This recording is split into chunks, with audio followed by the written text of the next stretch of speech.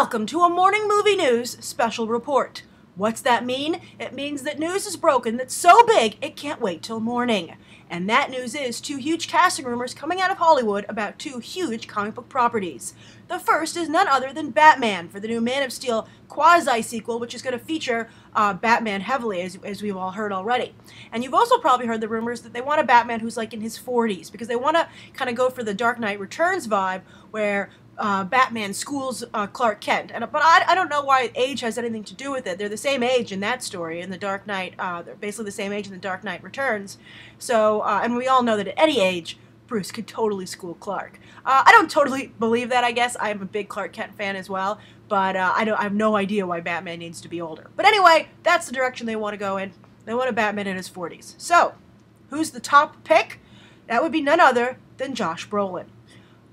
With all due respect to Josh Brolin and his fan base, which, by the way, is quite small, that's a horrible choice. I think you'd be hard-pressed to come up with a worse choice, although Zack Snyder has proven me wrong, as you'll see by the rest of this list, where they get some of them even worse than this.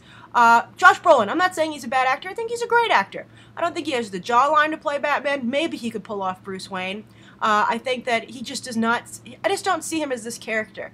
I just think he's a mistake. But the biggest problem is that from a business standpoint, the whole reason they're bringing Batman in is to help them with their box office. Batman has a bigger draw. But I would say that Josh Brolin's, box office poison is so much in the other direction that they'll probably just cancel it out then. And he'll cancel out the Batman draw. And there'll be no point in really putting Batman in the movie. I just think that Josh Brolin doesn't have the image that goes along with The Dark Knight. And it's just not a good idea.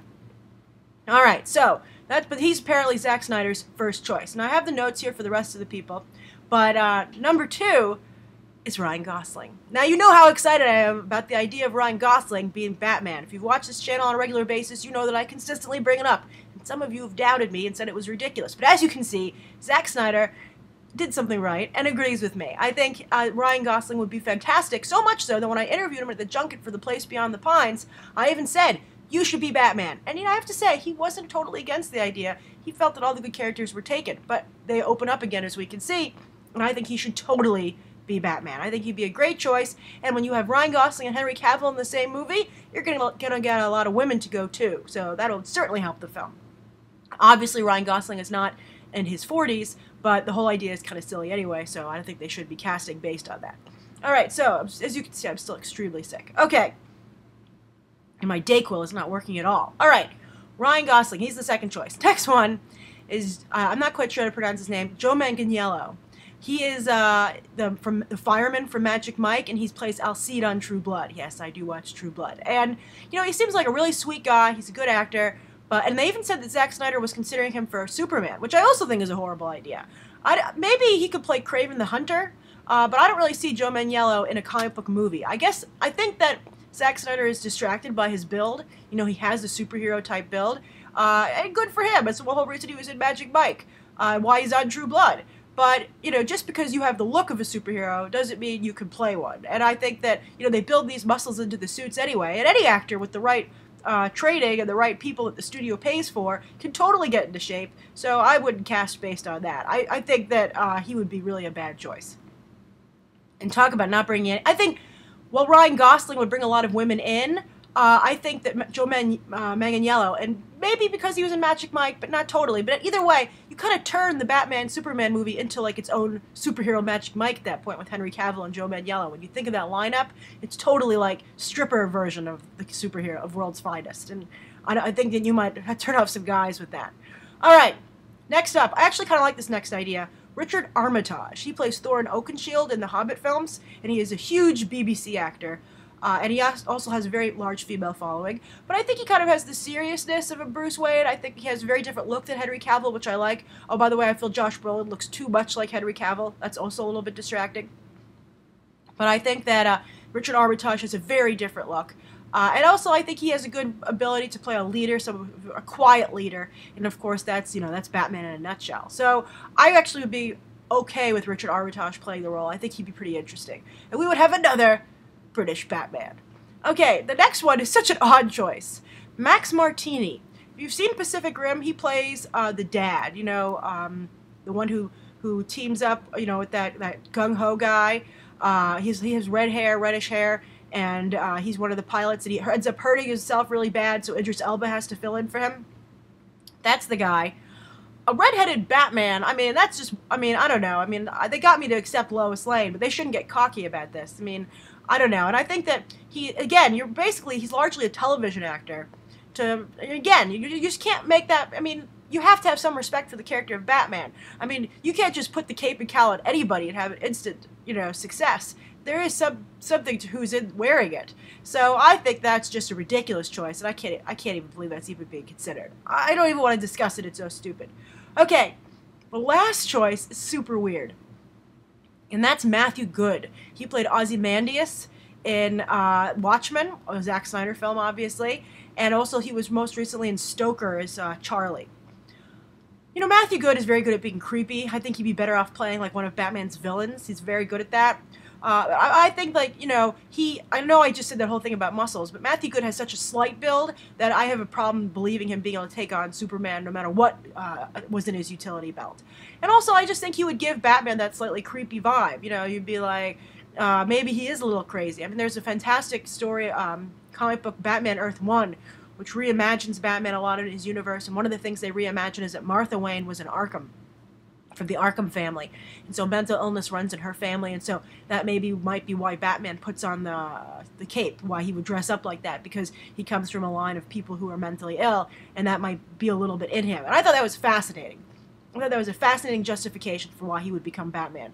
And maybe Matthew Goode could play that up if they were going to go in that direction. I doubt they're going to do that kind of character building in a Man of Steel sequel that Batman happens to be in, unless he's just going to totally hijack the film. But I think Matthew Goode, I can see where Zack Snyder's coming from there. He's well-intentioned, but I think he's misguided. So, who do you like the most out of that? My thoughts are Ryan Gosling, obviously, or Richard Armitage. I'd be cool with that as well. But I think this whole 40s thing, as I said, is ridiculous. All right, so what's the other casting rumor? This one is even stupider. I don't know what's happening over there this weekend. This is the idea that Miles Teller from The Spectacular Now would play Reed Richards in the Fantastic Four reboot from Josh Trank. I think that's ridiculous. As you know, if you've watched this channel, again, regularly, one of the things I bring up all the time is that I think the Fantastic Four needs to skew older. It needs to be an adult team of superheroes. I don't know why they keep picking all these people in their 20s. It's just, it makes all the movies seem the same. How are you going to make the Fantastic Four any different than X-Men? I think that adding a level of sophistication and playing up the science angle is really the way to go. I also think that, Reed Richards is a very distant, serious person, and that is, like, not Miles Teller at all. I'm sure Miles Teller has wonderful acting ability, but, it's like when you take Chris Evans and you try and make him serious. What's the point? The actor's whole appeal is their ability with comedy and their really great personality. So why would you? It was stupid to muzzle Chris Evans, and it's stupid to muzzle Miles Teller, unless they're going to change the personality of Reed Richards and make him more of a hotshot scientist, which I don't know. I mean, then what are you even calling it Fantastic Four then? And as you know, Michael B. Jordan is rumored to be Johnny Storm. That rumor is still very strong, not going away. And he didn't refute it when I interviewed him, which makes me feel that that's probably what's going to happen. And then Sue Storm, they're saying it's going to be Alison Williams, Brian Williams' daughter from Girls. And I think if she was a little older, she would be a good choice. I think she has like a scientific feel to her. She seems very smart. I don't know if she actually is smart, but she seems smart. So I could see that working. But, again, a very young cast. I don't see any. I mean, you're just getting X-Men light at this point, and it makes me wonder. We haven't heard anything about The Thing. Perhaps he's going to be CGI. Maybe nobody wants to play him, or maybe they'll find someone like they'll bring someone from the outside who just wants to break into Hollywood. Like Dave Bautista takes a lot of these kind of roles, but he obviously can't do it because he's in Guardians of the Galaxy. But maybe they can find another wrestler or somebody like that, or a mixed martial arts fighter. All right, so those are the two big, huge stories. What do you think? Do you think Hollywood's as crazy as I do? Do you like any of these choices, actually? And do you agree that Fantastic Four, it's funny, I think Batman should not skew older, but I think Fantastic Four should. What are your thoughts? Write them down below. And then also, I wanted to say, the other thing I wanted to add today is that YouTube has introduced a fantastic new tool. It's called YouTube Audience, and it allows me to see who is the most engaged in Beyond the Trailer videos and who watches them the most. And so I thought a fun thing to do is, I'm going to be keeping an eye on that. And once a month, whoever is the most engaged, I will invite on for a one-on-one review interview via Skype to talk about what's going on with movies right now and your thoughts. And I think that would be a fun idea. So, engagement means like watching as many videos, commenting, liking, sharing, stuff like that. It's a weird science that YouTube doesn't really give the recipe for. But it's interesting, and I'll be posting that, and it changes every day, but I'll be looking at it every day to see who's consistently towards the top. And then, so make sure you have a good Skype connection, and a good internet connection, and we'll do a Skype interview. Okay, I think that'll be a fun thing to do. It'll be nice to reward someone who is that engaged with the videos. So, thanks for watching. I hope you enjoyed this special report from Morning Movie News, and stay tuned for other videos soon. You can watch these right now. Bye.